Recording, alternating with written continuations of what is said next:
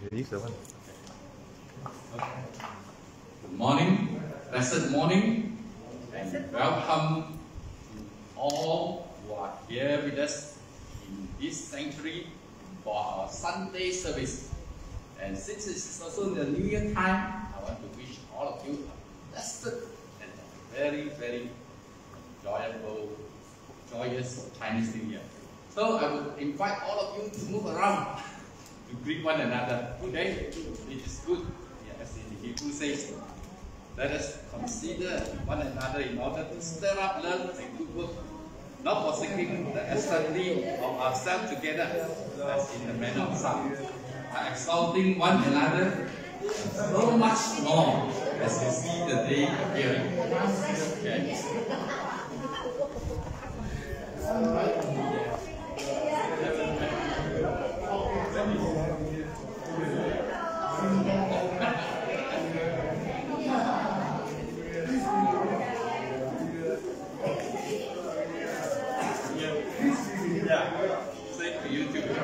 When you have joy, please do not. Always.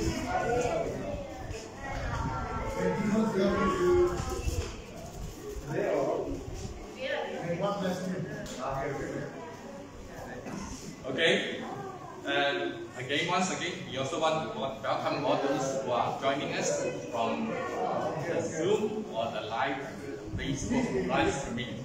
Welcome once again to our service this morning. For scripture reading this morning, I will invite our sister to get you to come and lead us in scripture reading for this morning.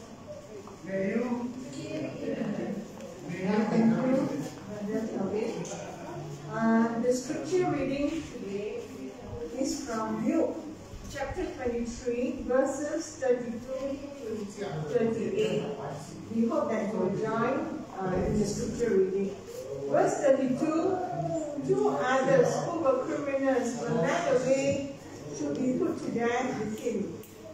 And when they came to the place that is called the Skull, there they crucified him and the criminals, one on his right side and one on his left. And Jesus said, Father, forgive them, for they know not what they do. And they cast lots to divide his garments. Verse 35, and the people stood by, watching, but the rulers scoffed at him, saying, He saved others, let him save himself, if he is the Christ of God, his chosen one. Verse 36, the soldiers also mocked him, coming up and offering him sour wine, and saying, If you are the king of the Jews, save yourself. Verse 38, there was also an inscription over him, This is the King of the Jews. Amen. Thank you, sister, for the reading of the word this morning. Let us pray. Our God and Heavenly Father, we just want to recall your faithfulness and your goodness. We thank you that you are always with us and you walk with us every day.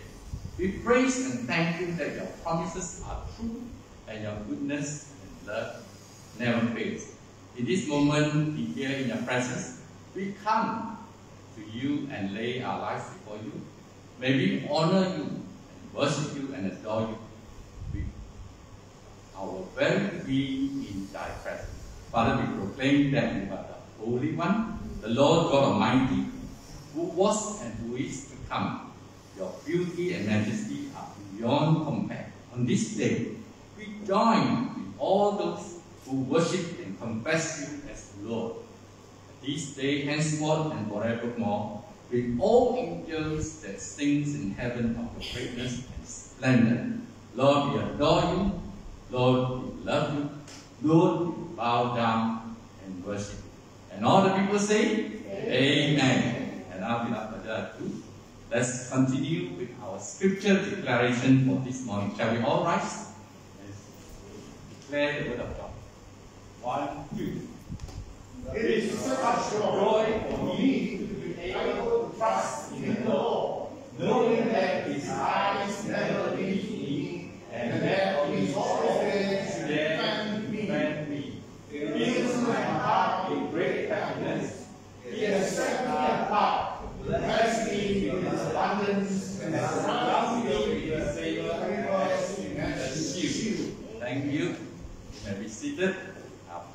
time now to Pastor Joshua to lead us. It should be small.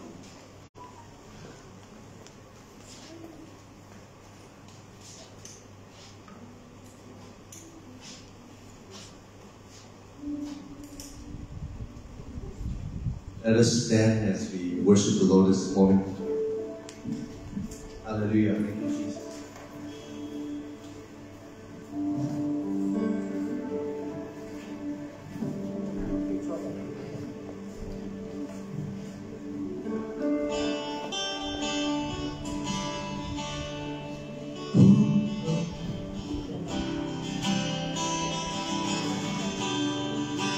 Who compares to you?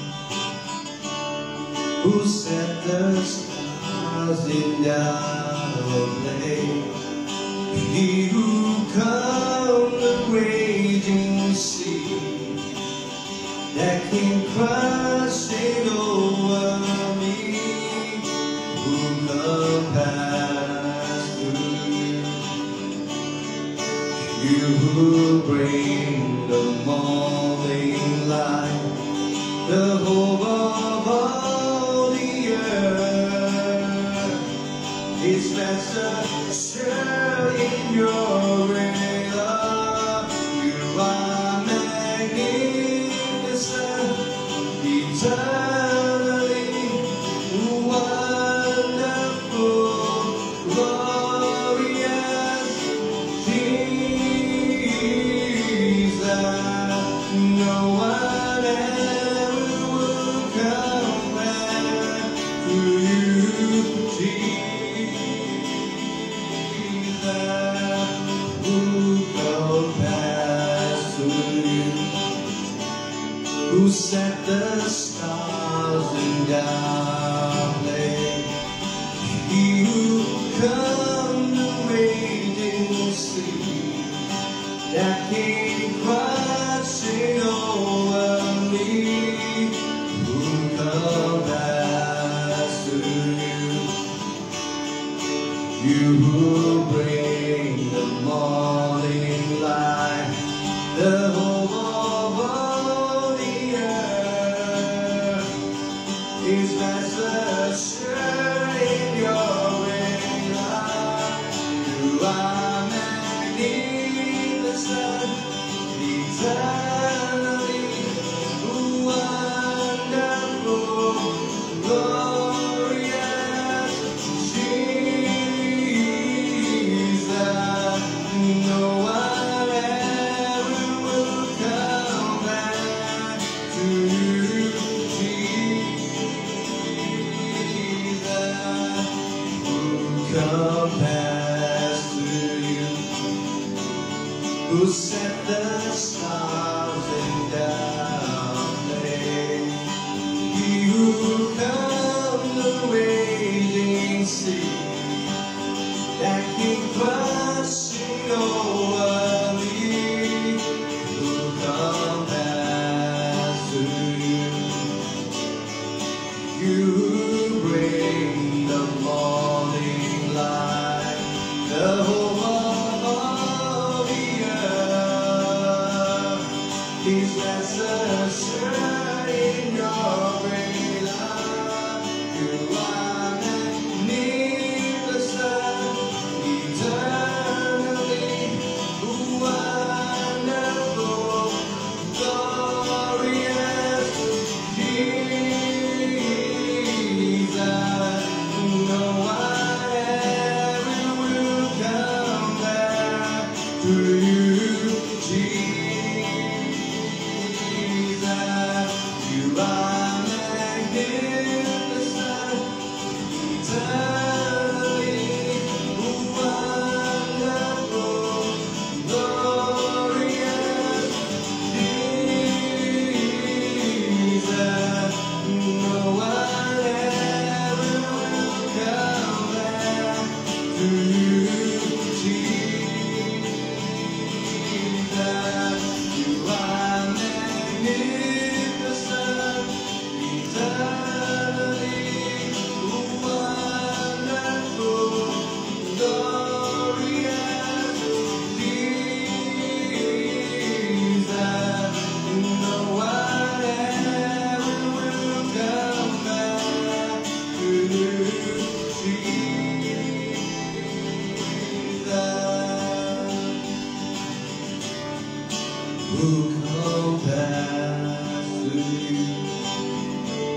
who set the stars in their flame. He who calmed the raging sea, that came crashing over me, who compassed with you who bring the morning light, the hope of all the earth is magnificent in your great love. You are magnificent, eternally wonderful, glorious Jesus. No one ever will come back to you, Jesus. You are magnificent, eternally wonderful, glorious Jesus. No one ever will come back to you, Jesus. You are magnificent, eternally wonderful, glorious Jesus. No one ever will come back to you, Jesus.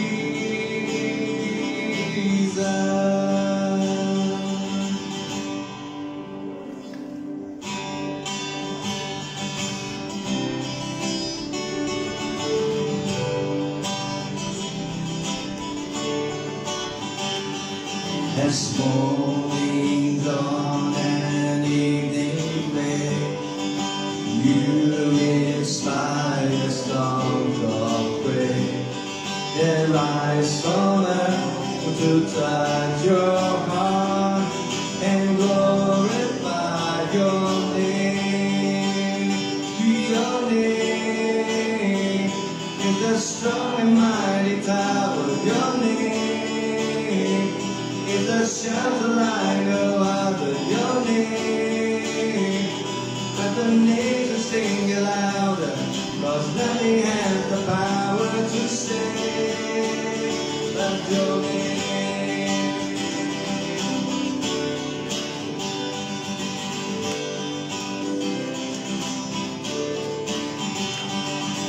Jesus, in your name we pray. Come and fill our hearts today. Lord, give us strength to live for you and glorify your name. Your name is a strong and mighty tower. Your name is a shelter like no other. Your name, let the nations sing it louder, 'cause nothing has the power to save like your name.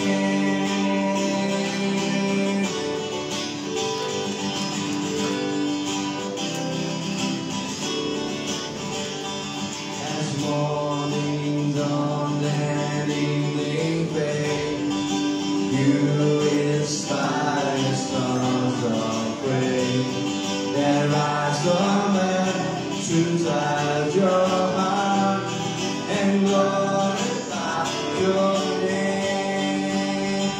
Your name is a strong and mighty tower. Your name is a shelter like no other. Your name, let the nations sing it louder, 'cause nothing has the power to save but your name.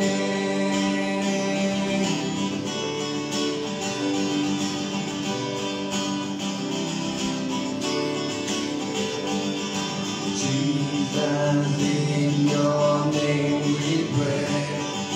Come and fill our hearts today.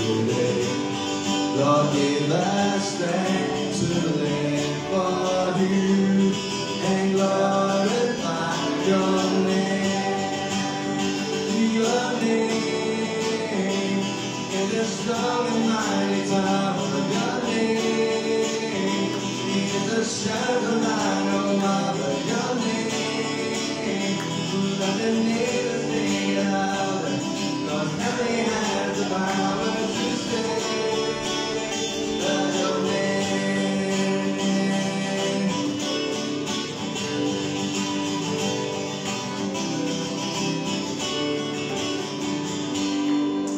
Hallelujah. Yes, Lord, we lift up the name of Jesus. Hallelujah. You choose the cross with every breath, the perfect life, the perfect death. You choose the cross,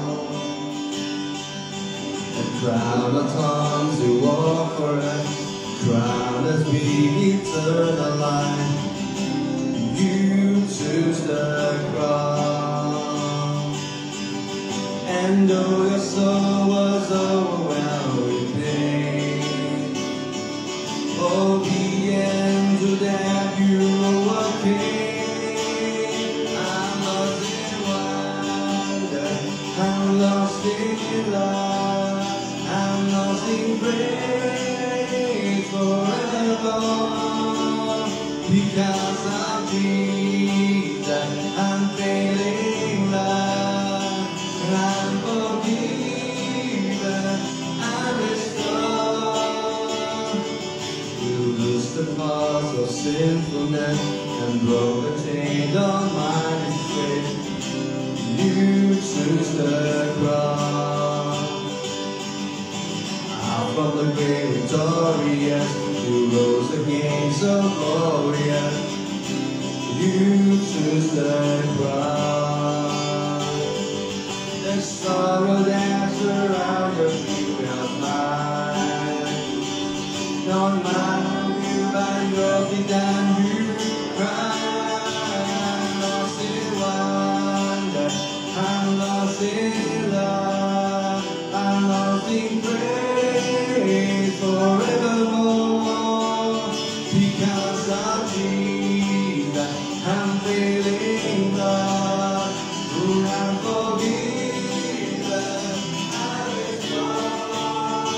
I'm in wonder, I'm lost in love, I'm lost in grace forevermore. Because of Jesus, I'm feeling love, I'm forgiven, I'm restored. Because of Jesus, because of Jesus, because of Jesus, I'm restored. Because of Jesus, because of Jesus, because of Jesus, I'm restored. Because of Jesus, because of Jesus, because of Jesus, I'm restored. Because of Jesus, because of Jesus, because of Jesus, I'm restored. Jesus, because of Jesus, because of Jesus, I'm restored, I'm restored.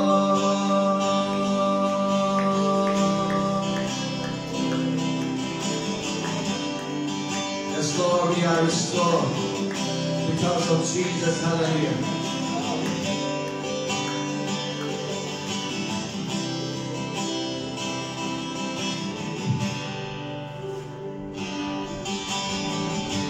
Cast my mind to Calvary, where Jesus bled and died for me.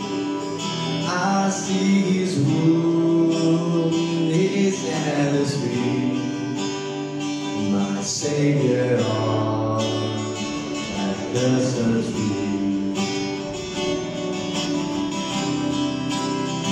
His body bound and drenched in tears, they lay Him down in the just still by heaven's throne, Messiah still and all alone.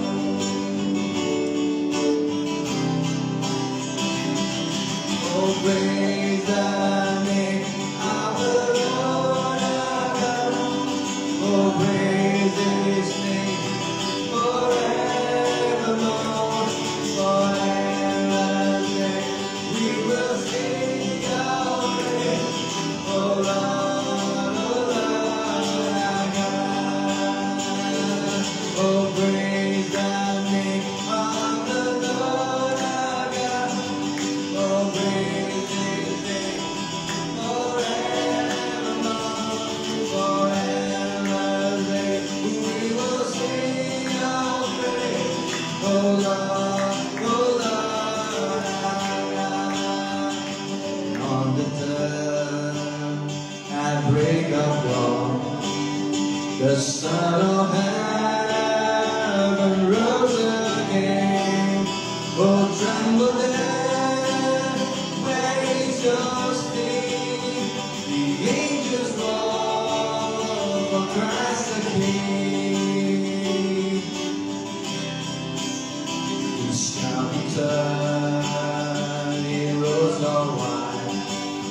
The blazing sun shall pierce the night, and He will rise among the saints.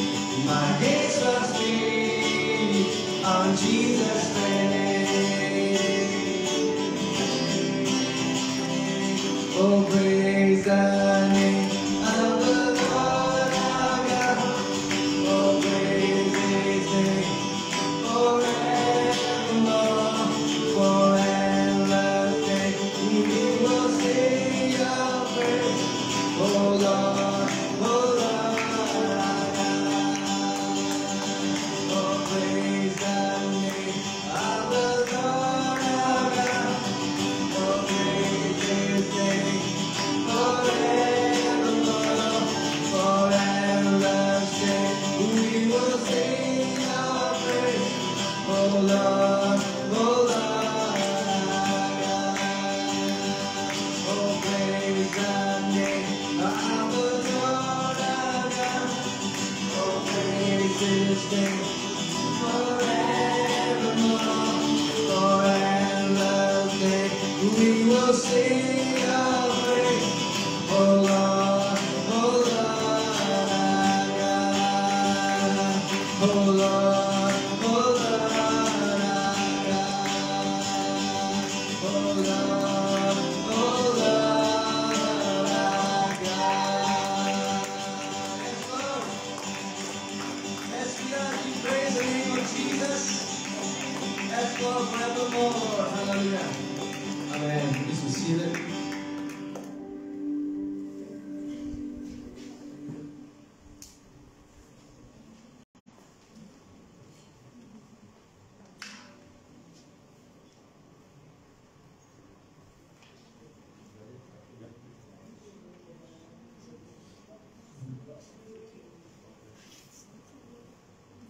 Once again, we want to welcome all those who have just joined us by tuning in from live, happy live streaming.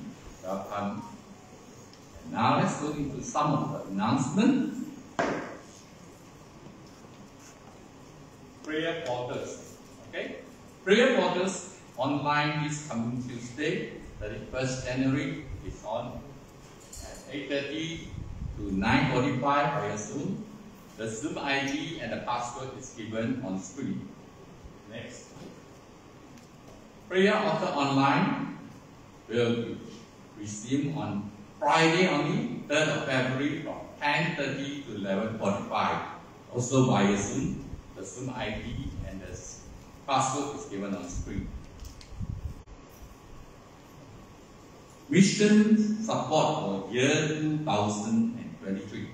For this year, we have set aside 9,000 ringgit to support all those people in the mission field. Okay? And as of today, we have collected only 1,001, and there's still a shortfall of 7,009. Those who felt that contribute to this mission fund, you can either drop in the offering bag box at the back, and please indicate in the envelope this is for mission fund, or online bank into FCT account with Maybank. The account number is different from the tax and offering. Please take note. It's 5122-3151-5824. So please also indicate that it's for mission fund. February service schedule. Okay, it will be on even on the screen also. So for first of the week is we have speaker evangelist Baloche is on-site. 12 February speaker is Pastor Joshua Lee by Zoom.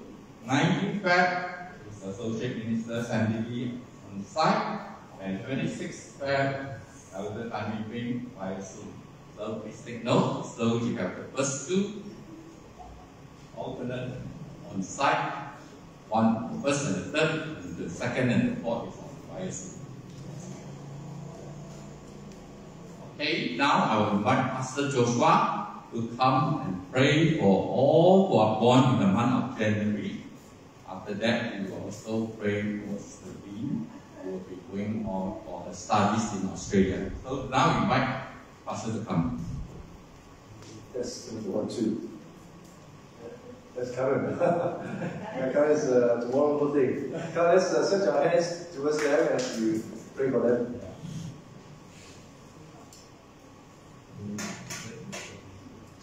Father, we just want to thank you in the name of Jesus, Lord, for those who are born in the month of January and those who are here, and those who are watching from online. We just want to pray a blessing, Lord, in this new year. Even as we celebrate the birthday of this new year, Lord, we just pray that God that you pour forth your blessing, your spiritual blessing upon them, that you continue to favor them, your grace and your favor will come upon them in the name of Jesus. Yes, God, we just ask in the name of Jesus that you continue to bless them with good health and strength, so that they're able to continue to serve you in whatever area that you will open the door for them, Lord. And we just ask this in Jesus' mighty name. Amen.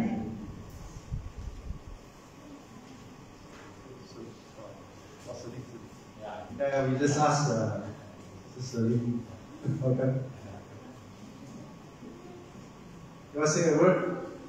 You want to go to Australia? No? You want to say bye-bye? No? Where you going to study? Where? I'll be leaving to Australia on the 19th of February. So I want to say thank you to FCT for this whole 19 years of my life. For your care and all the Bible lessons and everything that I've learned here. Yeah, thank you. Father, we just thank you, Lord, for this opportunity to further her study overseas in Australia, and we just pray that God that it is another milestone for her. Lord, there is a change of season for her, Lord, even as you go for furthering her study. We pray, God, that your hand be upon her, and as you go before her, and Jesus will prepare everything, even the community, the spiritual community that she will be part of, the people, the hostel, wherever she's staying. Lord, we just pray in the name of Jesus that new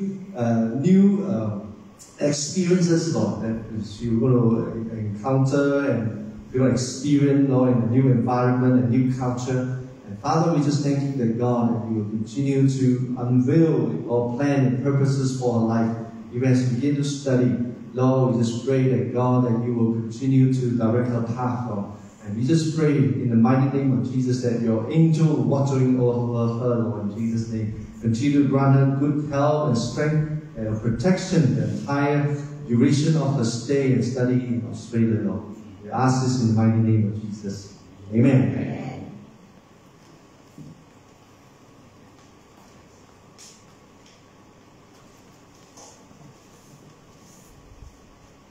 Okay.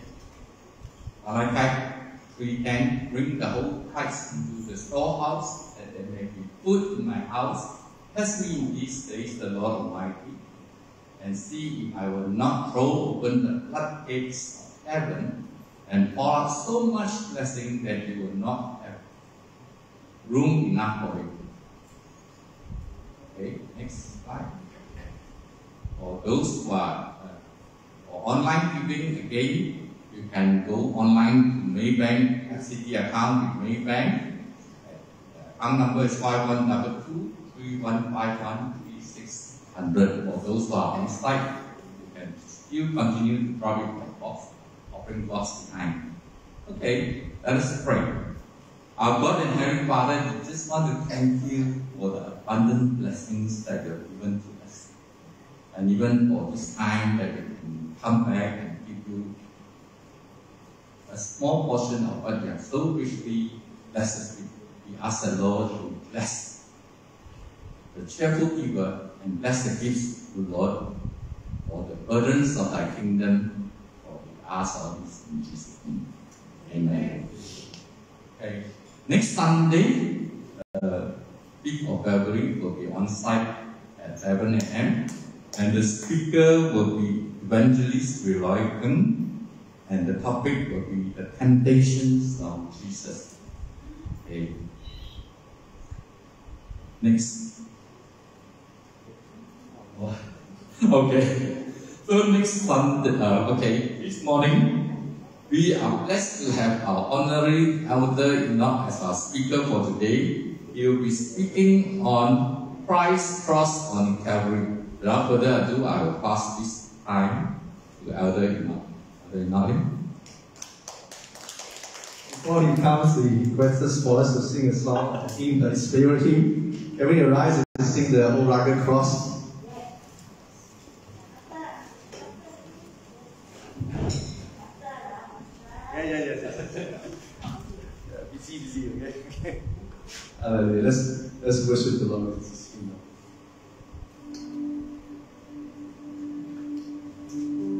On the hill by the way stood an old rugged cross, the emblem of suffering and shame. And I love that old cross where the dearest and best for a world of lost sinners was slain. So I cherish the old rugged cross till my trophies and lies I lay down. I will cling to the old rugged cross, and exchange it someday for a crown. Oh, that old rugged cross, so despised by the world, has a wondrous attraction for me. For the dear Lamb of God left His glory above to bear it to the Calvary. So I cherish the old rugged cross till my trophies and lies I lay down. I will cling to the old rugged cross, and exchange it someday for a crown. The stanza in the old rugged cross, stained with blood so divine, a wondrous beauty I see. For it was on that cross Jesus suffered and died to pardon and sanctify me. So I cherish the old rugged cross, to my trophies at last I lay down. I will cling to the old rugged cross and exchange it someday for a crown. Amen. This is seated. I'm going to ask Elder Enoch Lim to come and share the word.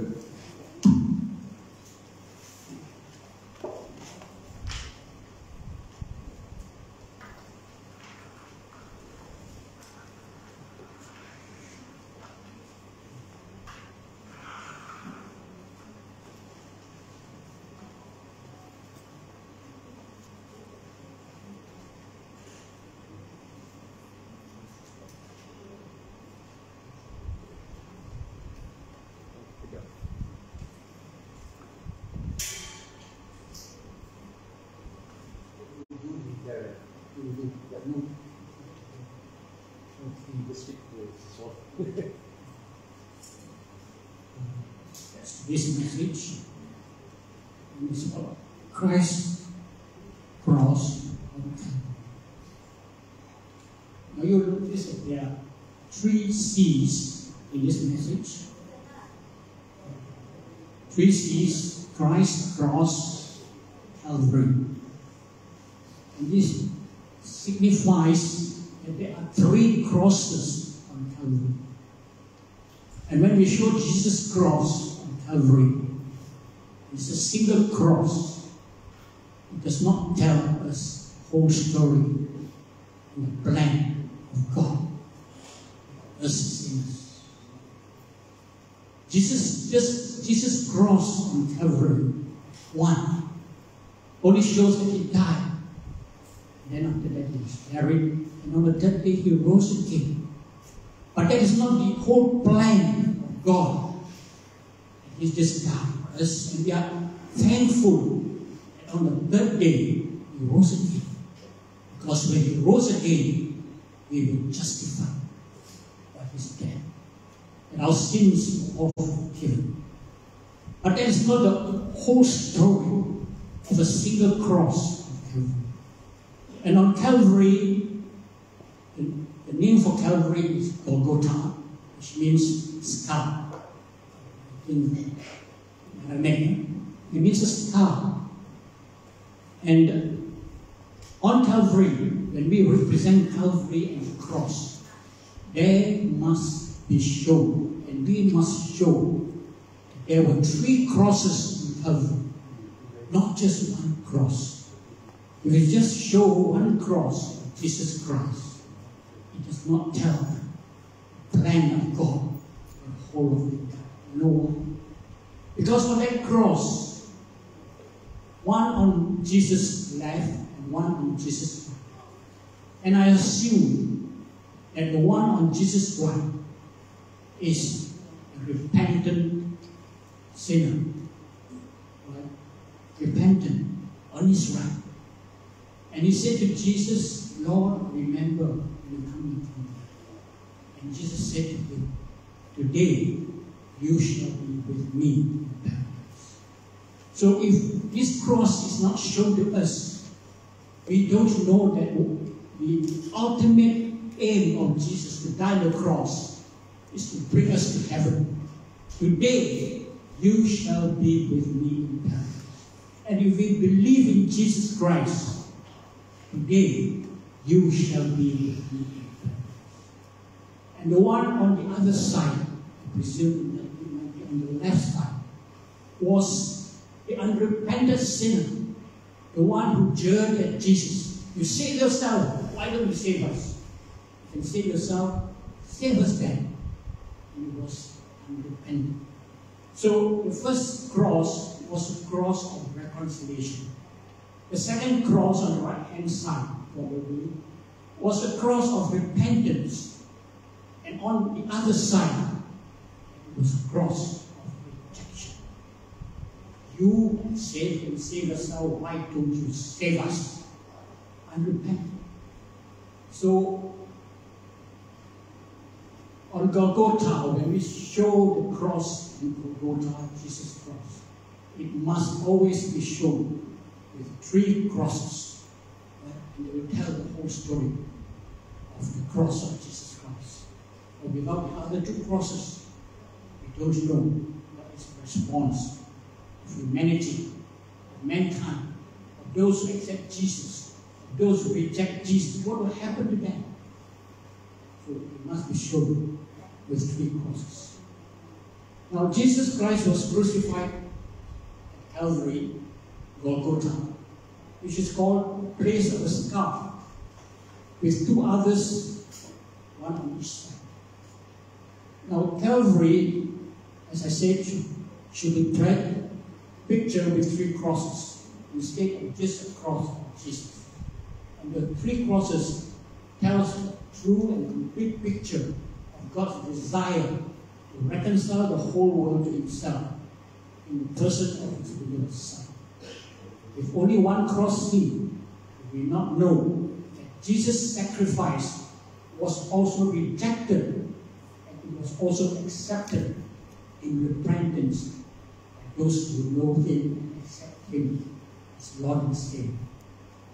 Now the cross of Jesus is presented to the world as a crucifix or as a plain, empty, new, clean cross can be misleading, inaccurate, and insufficient. It may not reflect the full picture and the story of what transpired when Jesus was nailed to the wooden cross and shed his blood for the forgiveness of our sins. The empty wooden cross presented to the world is just a symbol of Christianity and does not let the world know about John 3:16. Now, the scene at Calvary. Calvary in the Latin word, or Golgotha in Hebrew, Calvary, Latin, Golgotha, Hebrew, means the place of a skull. The skull is a symbol and picture of death, of horror and evil. Jesus and his cross was put upon Golgotha, a skull and evil. Right? Now remember Genesis 3:15. It reminds us that God will put enmity between the devil, the serpent, who tempted Eve, and the seed of Eve. Prophetically, Eve's seed is Jesus, and he will bruise the serpent's head. The crucifixion of Jesus has done this as his cross was now placed on the skull, and he had trampled on Satan's head. His skull was his cross was on the skull, and the skull represents death and evil, and also evil one. So Jesus' cross on the skull bruised Satan's head. As the Bible said, the evil one will bruise his heel.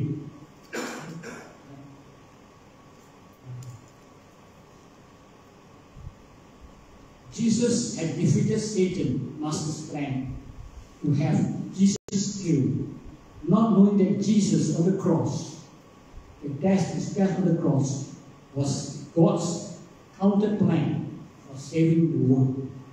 Satan had wanted to have Jesus killed when he took Jesus up to the top of the temple and he asked Jesus to throw himself down, and quoting the Bible scripture saying that God's angels will rescue him and will not let him die. Now there were various forms of execution in Jesus' day. John the Baptist, James and Paul were all beheaded. Right? Disciples of Jesus were shot to death by arrows, and Apostle John was boiled in oil. Apostle John was boiled in oil. Praise God, he survived and was exiled to Patmos. Now Jesus was crucified on the cross, part of a tree, to redeem us from the curse of the world. He was cursed on our behalf and fulfilled the law of Moses. For he died hanging on the cross, on the tree. Because Deuteronomy said, he who hangs on the tree is cursed. Right? His death and our redemption was for the whole world, being a part of God's plan for both Jesus and for both the Jews and the Gentiles. Now Jesus on the cross was lifted up on the cross. As Moses lifted up the bronze serpent in the wilderness, John 3:14, Numbers 21:9. It was the rebellion and sin of the people of Israel, and they were cursed with fiery serpents many times. But when the people repented, God instructed Moses to make a bronze serpent and to lift it up to the people. When they looked to the serpent, anyone who was bitten would not live, would not die, would live and not die. Now the serpent is a symbol of sin. Judge and bronze speaks about divine judgment.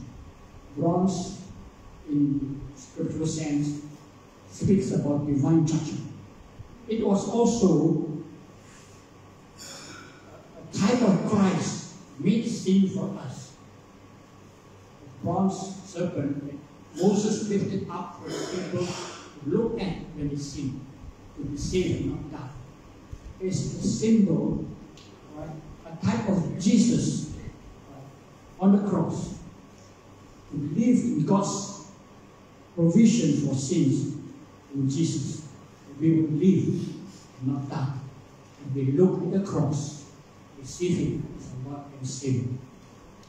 Just like the Israelites, when you look at the bronze serpent and were redeemed, and they did not. Now, the truth.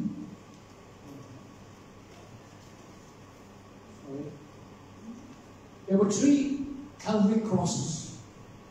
Calvary should be pictured on a hill with 3 crosses on it, and not only with one wooden cross. The sole cross of Jesus. His cross is the gospel cross. The other 2 crosses represent the reaction of the world to the gospel. The cross of Jesus is a cross of reconciliation of God in Christ, reconciling the world to Himself. 2 Corinthians 5:19. One cross, probably on Jesus' lap, was the cross of rejection from the world. Right? For the preaching of the cross is foolishness to those that perish. To the Jews, it was a stumbling block and rejection of Jesus as the Messiah. The other cross, and I would say that it was on Jesus' right, because Jesus was ascended and was seated at the right hand of God. The one on the right is always a good person, a right-hand man, right?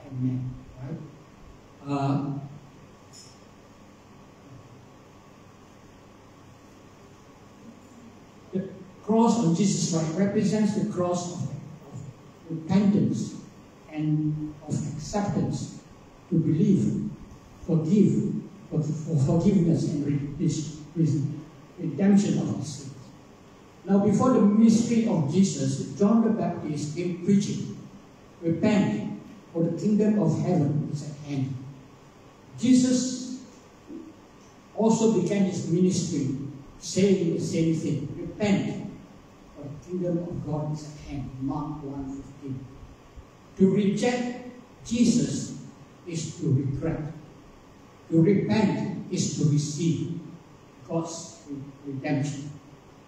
Now, Calvary, pictured with the 3 crosses, tells a better story of the gospel of our Lord and the consequences of our response to God's love and salvation.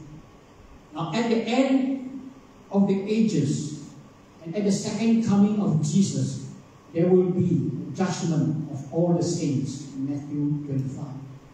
He shall separate the sheep, all the saved ones, on his right hand, and the goats, the unsaved ones, on his left. The goats, the sheep are blessed of the Father and shall inherit the kingdom. But the goats on the left are cursed into everlasting fire. Matthew 25. The 2 criminals crucified on Jesus' side, right and left, represents the sheep on his right, the one who repented and received God's blessings. And he said to Jesus, remember me when you come in the kingdom.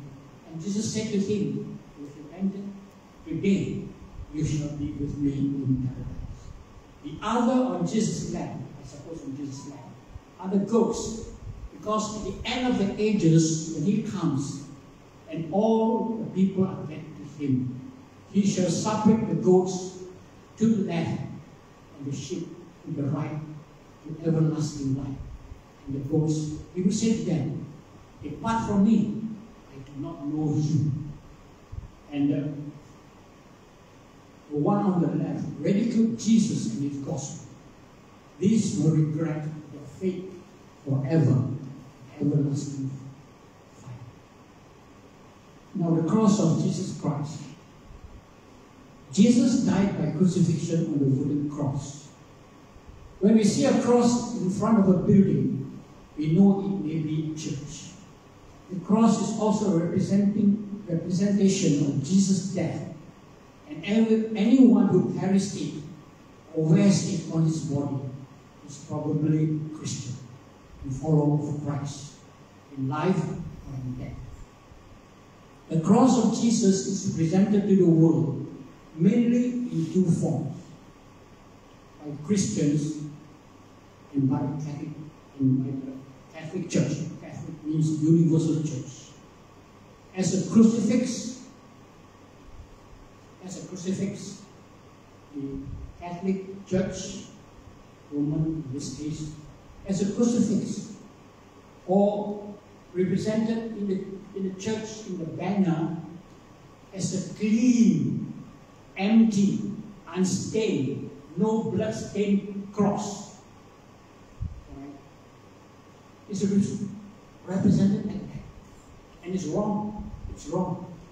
The Roman Catholics has the cross as a crucifix with a figure of Jesus on it, crucified as in his death, nailed to the cross. His loins are covered with his undergarments. Right? That's what the church does. Too shameful, too unaccepted to see Jesus hanging naked on the cross. So they cover him with his undergarments. This picture and representation of him on the crucifix is not a true, and according to the gospel given by Paul in 1 Corinthians 15, that he is no more on the cross. If we put Jesus on the cross as in the crucifix, we are saying that he is still nailed to the cross. He is dead, but is not buried. He is not risen again. To represent Jesus on the crucifix is to deny that Jesus died, he was buried, and he rose again. It is a wooden cross. Jesus is not on the crucifix anymore. So we should not wear, I think for us, you want to wear a cross, a plain cross, golden cross, whatever it is. But don't wear a crucifix. Because you're saying to the world, Jesus is still nailed to the cross. He has not taken down, he is not buried, he is not raised again, and if he is not raised again, we are not justified by his death on the cross.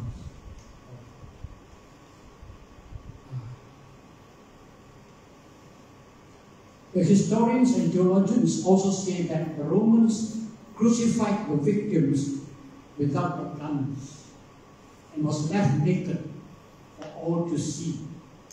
This is a cruel, shameful punishment for criminals, and Jesus died in the same way.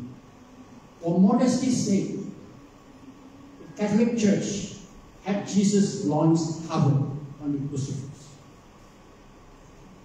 It would be scandalous to leave Jesus naked on the cross in pictures or in the banners and icons. Now in John 19, 20, 24, before the soldiers crucified Jesus, they took off his garments and coat and cast lots for them. This fulfilled the scripture in Psalms 22, 18. Right? And also as they pierced his hands and his feet and stared at Jesus, they were staring at him naked. That was the way the Romans crucified their victims. Naked, shameful, because of the criminals, because whatever it is, they were not worthy of being just of honor. Now the truth of the cross is that it is an empty cross. Jesus has died. He was buried and has risen from the dead. By putting Jesus back on the crucifix means he is still being crucified there on the cross. And his sacrifice on the cross has not yet finished. He said on the cross, "It is finished. It is finished." His death, his purpose to die on the cross, it has been finished. It is still on the cross. It is not finished yet. Right? Because he's not buried, he's not raised, and he's not justified, and he's been raised on the cross. He has been offered as the Lamb of God, for the forgiveness of our sins. And he has been done. If he was buried and has risen from the dead, then the cross or crucifix must be empty without him. The non-Roman Catholics represent the cross as an empty, wooden, clean cross. Clean, new, unblemished cross, unlike that of the old of the hymn as we sang, it's an old rugged cross. And I remember a picture that showed the cross. Nice, clean, wooden cross. That is not the cross of Jesus. That is not the cross of Jesus. It's an old rugged cross. Old, not new. There would be nail marks and tearing of the wood surface where his hands and feet were pierced through into the wood. It would be heavily stained with his blood and dripping down into the ground. Above where his head was, Pilate wrote, "Jesus, King of the Jews." And the Jews said, "No, it's not. Take it down." Pilate said, "What has been done is done." And this is prophetic in the sense it will be fulfilled. When Jesus comes again, the Jews will see him. All eyes will behold him. He comes in the name of the Lord and will be the King of the Jews. This should be the correct representation of the true cross in the world and in any picture of the cross in churches, and not just an empty, clean, unstained cross that we have. Sorry to say, it is not the true cross. Now this clean cross does not fully and adequately tell about the full gospel story of his death for us. A plain empty cross, clean cross on the world, to the world, is just about religion and Christianity, and not John 3:16, for God's great love for us in the whole world.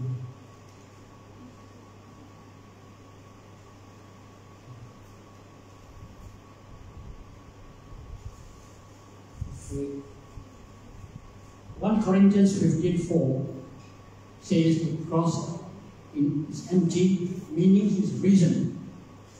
1 Corinthians 15, he is risen. The cross must be empty and is now alive. The nail marks and blood on the cross means his body was broken for us. 1 Corinthians 15:4. Take it. This is my body, which is broken for you.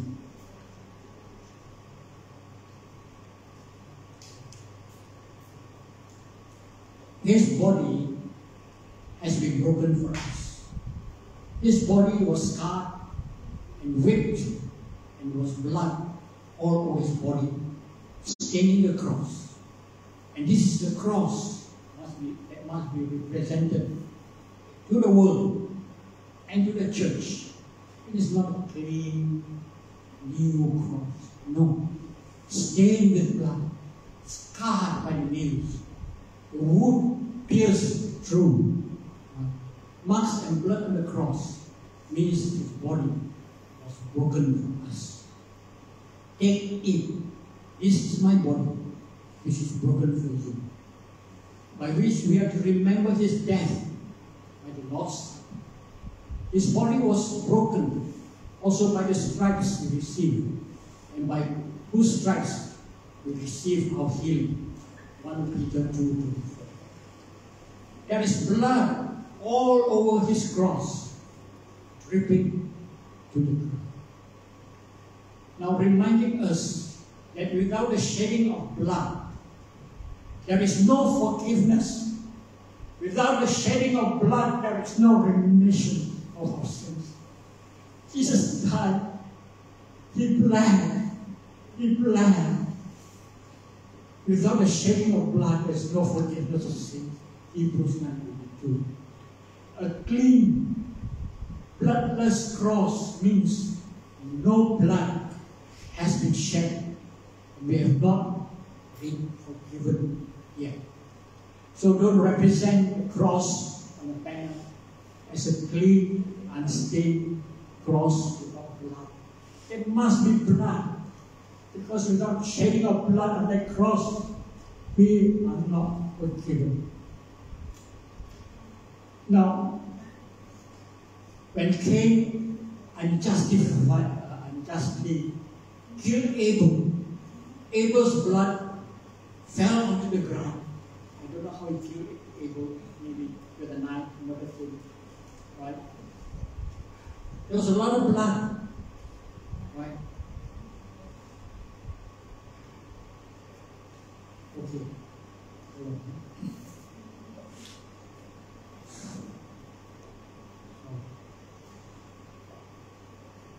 Abel's blood cried out to God from the ground. Genesis 14. Remember, God asked Cain, where is your brother? Am I my brother's keeper?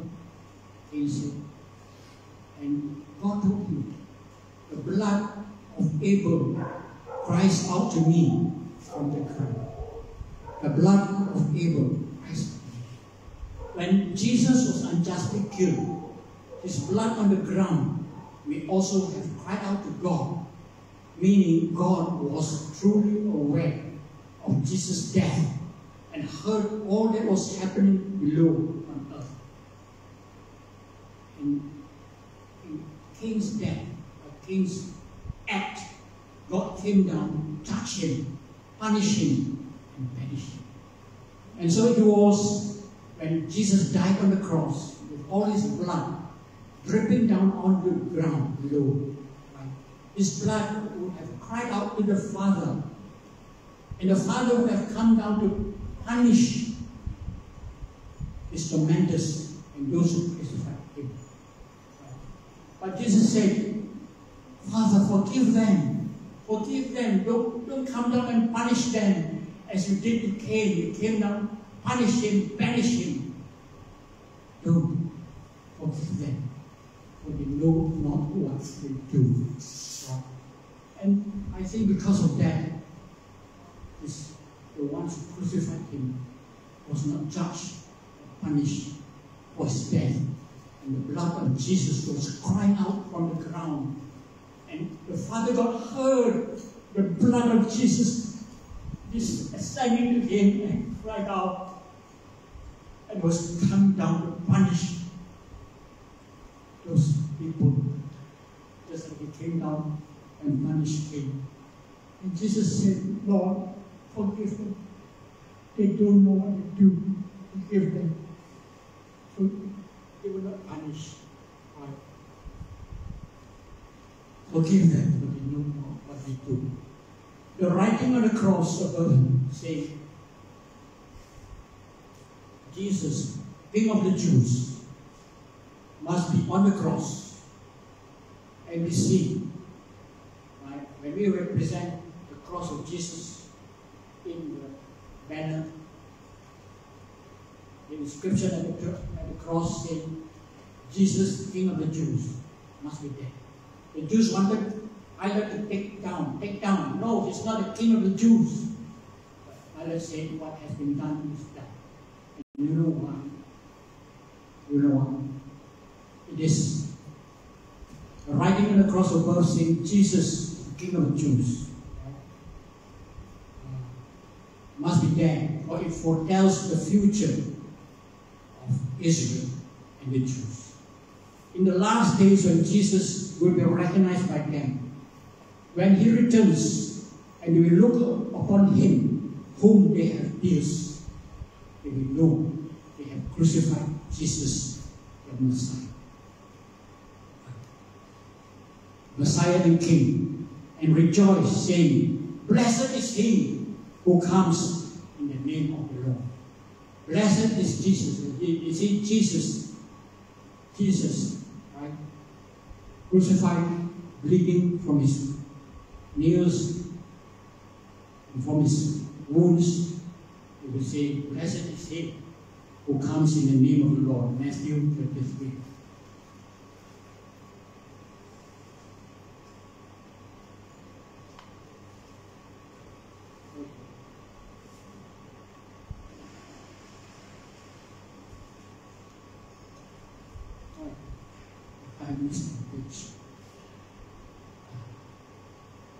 Now, there are 3 crosses on Calvary, and Calvary must always be represented by 3 crosses.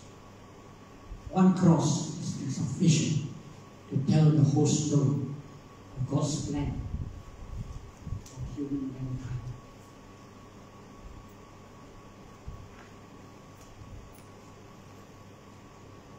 Calvary was pictured as on a hill with 3 crosses, not only with one wooden cross, the sole cross of Jesus.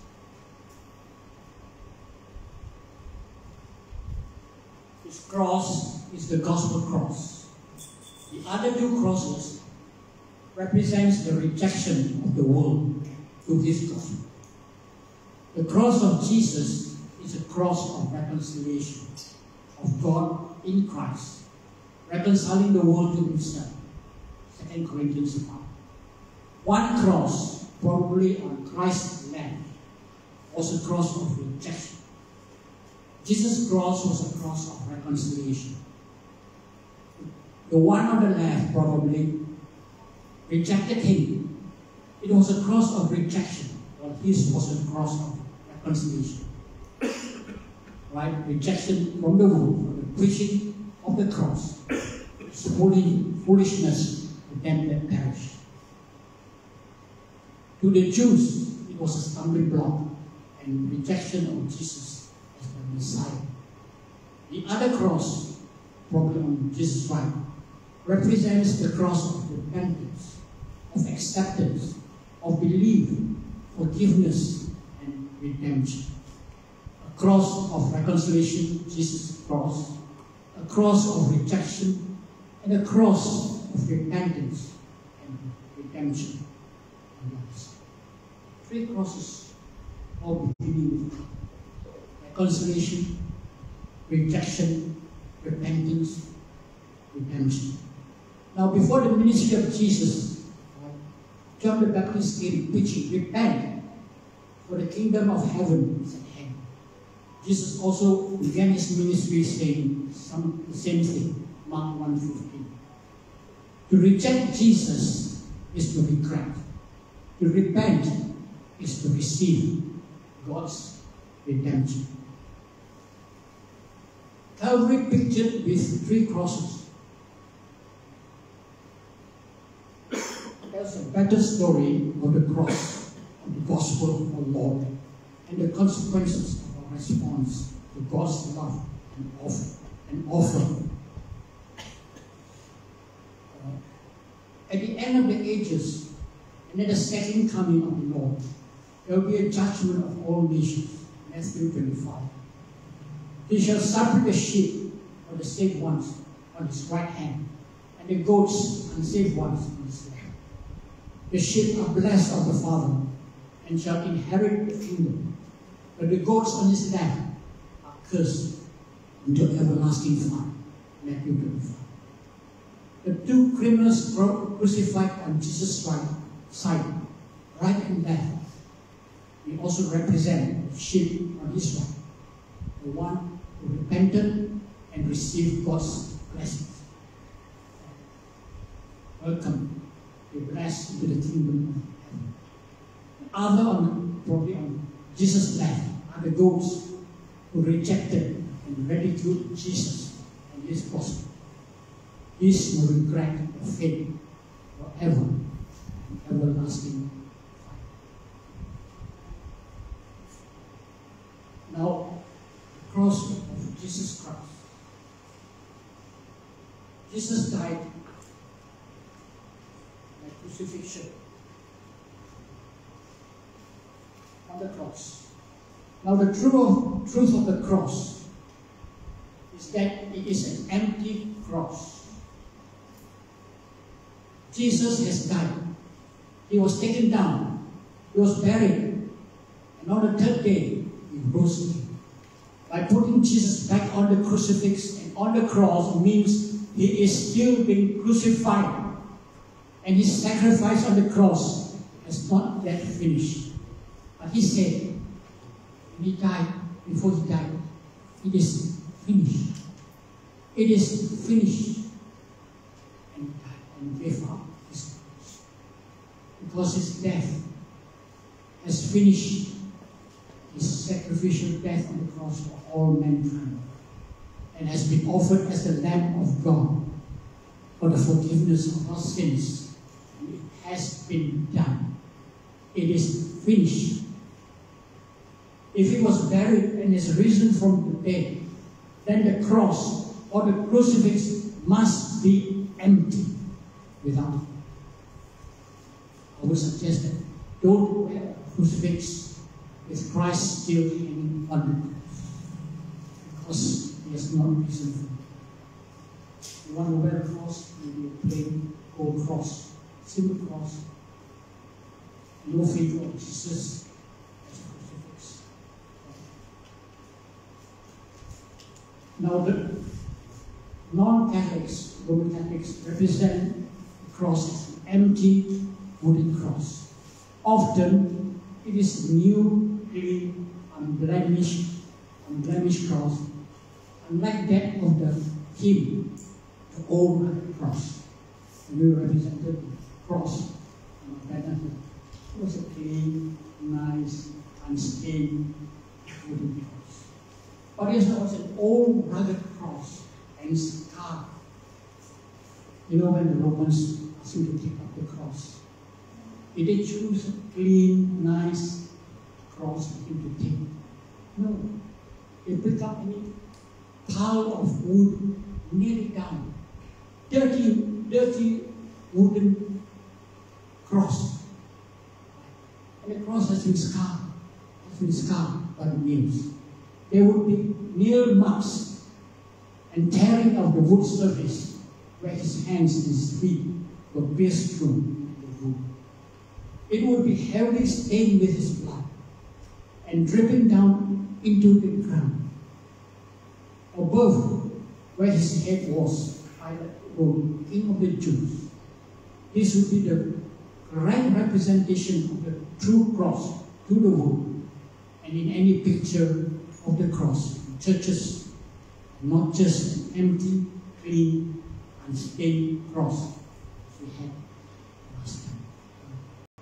A clean cross does not fully and adequately tell about the full gospel story of his death for us.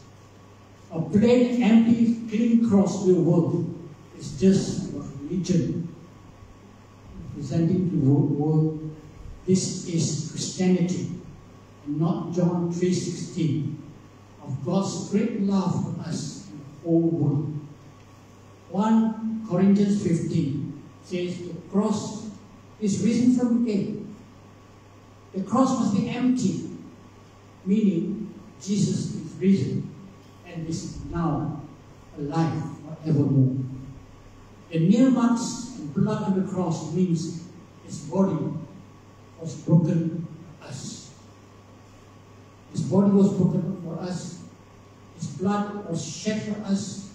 Without the shedding of the blood, there is no forgiveness of sin. So we cannot represent the cross as a wooden clean cross. It must be with blood, stain, nails, scarred wood. His body was broken. 1 Corinthians 11:22-24. Lord's Supper, take, eat the bread. This is my body, which is broken for you. And Jesus' body was broken. Both hands, both feet, crown of thorns, 30, 40 slash, or 36 or 40 slash marks on his back, on his body. His body was broken for us. And he said to us, take, eat, this is my body, which was broken for you.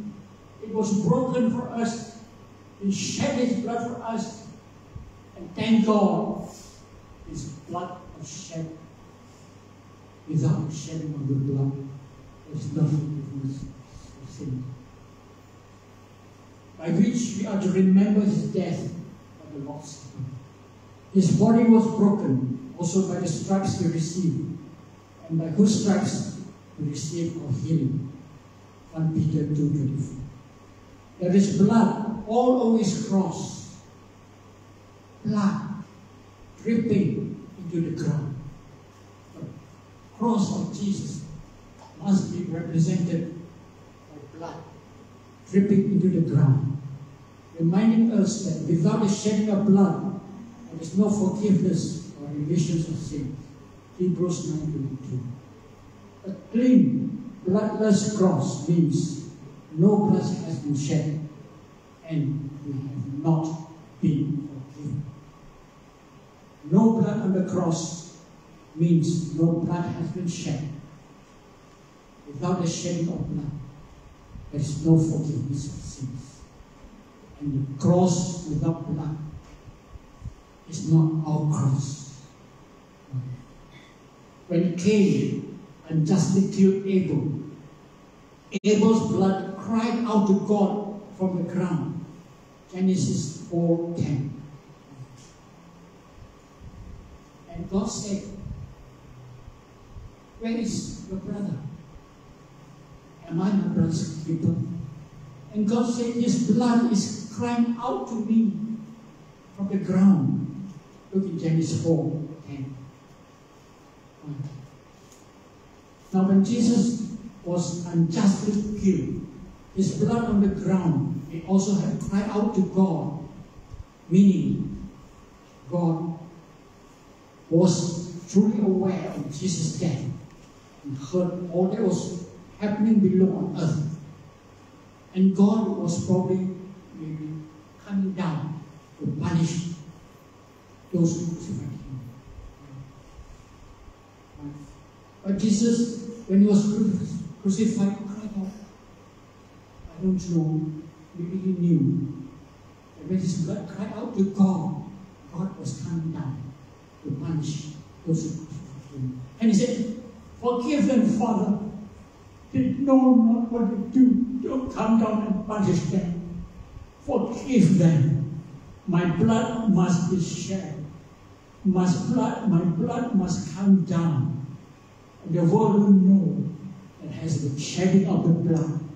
And this is a forgiveness for all our sins. Because without the shedding of blood, there is no forgiveness of sin. He cried out to his Father when he was crucified. Forgive them. Forgive them. John 19, Luke 23, John 19. And the cross, and the writing on the cross of God saying, Jesus, King of the Jews, must be on the cross and must be seen. King of the Jews, written by Pilate, nailed on the top of the cross, must be seen, for it foretells the future of Israel and the Jews. It is for the Jews. In the last days, Jesus will be recognized by him when he returns, and they will look on him whom they have pierced, as their Messiah and King, and rejoice, saying, blessed is he who comes in the name of the Lord.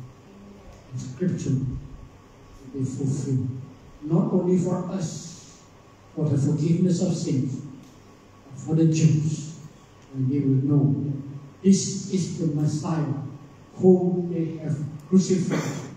They will look on him whom they have pierced, Zechariah 12:10, as the Messiah and King, and rejoice, saying, blessed is he who comes in the name of the Lord.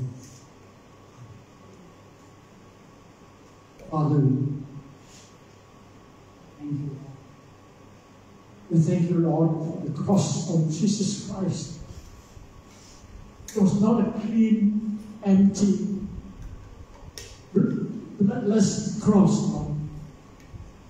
But it's a cross, a scarred, old, dirty cross, pierced through by the nails, stained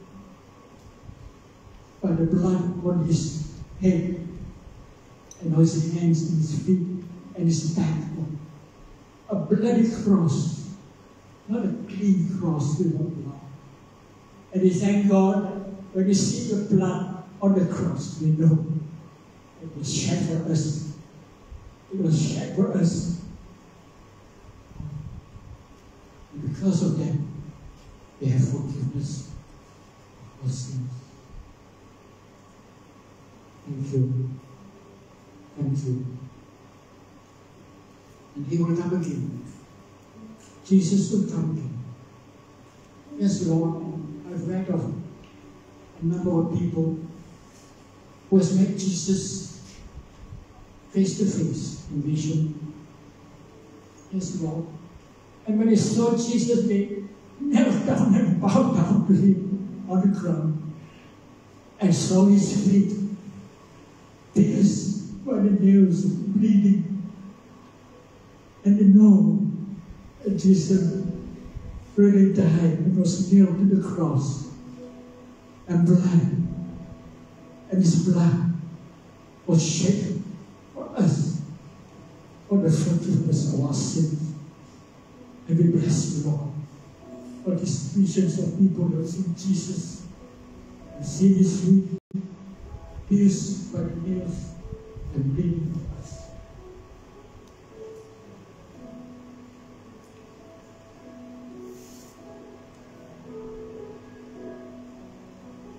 And we go back to wooden cross. We don't mind this. Just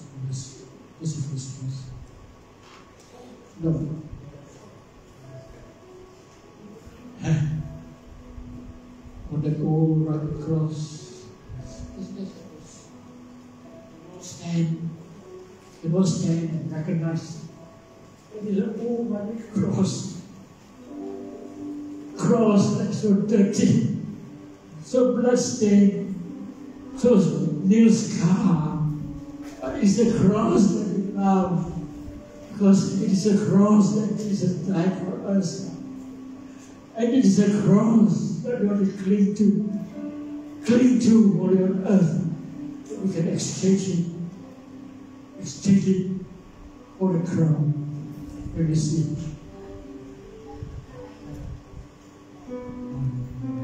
You, Father, way, stood an old rugged cross, the emblem of suffering and shame. And I love that cross when the mirrors and backs for the world of lost sinners was slain. So I cherish the old rugged cross to my trophies and lives I lay down. I will cling to the old rugged cross and exchange it someday for a crown. Yes, Lord. Right now, Father God, we want to cling to that old rugged cross, Lord. We have not received our crown yet, Lord. But when we cling onto the old rugged cross, and we are not ashamed of the cross, old, dirty, nail-scarred cross, stained with blood, Lord. We will cling to the cross and be proud of that cross, Lord. While we are on earth, we will meet you again to receive our crown. Jesus' name.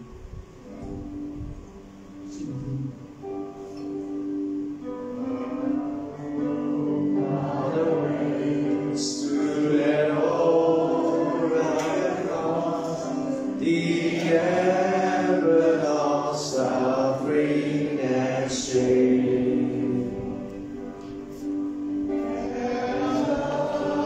And a cross, and the rivers and bands for the world of lost sinners was slain. So I cherish the old rugged cross to my trophies and as I lay down.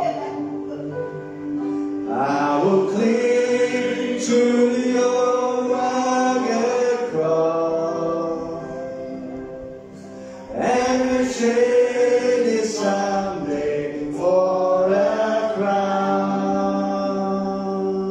Father, we just thank you, Lord, for this day. We thank you, God, for your word to us, that we're reminded of what Jesus has done for us on the cross of Calvary. Because of what he has done, Lord, you have given us life. You have given us a life more abundantly. And God, we want to bless your holy name. We just want to declare, we just want to bless you, Lord, for what you have done for us, Lord. Because of what Jesus done on the cross of Calvary, and Lord, we have new life, Lord. We want to bless you. We want to give you worship, Lord. We give you all the praise in Jesus' mighty name. And all the people say, Amen. Amen. The Lord bless you as you go. And we'll see you next Sunday. Okay, remember next Sunday on site, Leroy will be speaking. God bless you. Have a good week. Amen.